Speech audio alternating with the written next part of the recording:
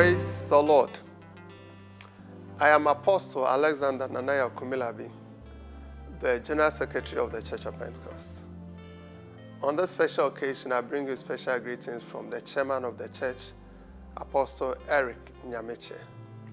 Dearly beloved in the Lord, we want to thank God for yet another opportunity given us to celebrate this all-important GPCC week. With our numbers, with over 270 denominations under the GPCC, we want to mobilize and organize and invite all our members to be part of this special program.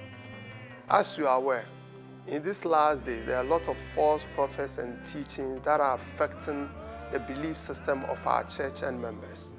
Therefore, our leaders have carefully chosen a theme that befits our celebration, that is defending the Christian faith in contemporary times. I therefore want to encourage and invite you to make time to be part of this special program, which starts from Monday the 3rd to Sunday the 9th October.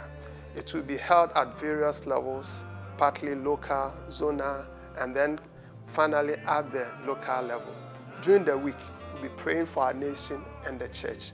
And then we'll climax it with a special fundraising on the 9th October 2022.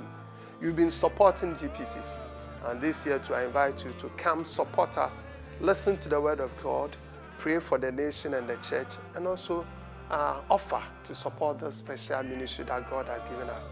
We are counting on your support so that this year we'll be able to raise funds to support the mission agenda God has given us.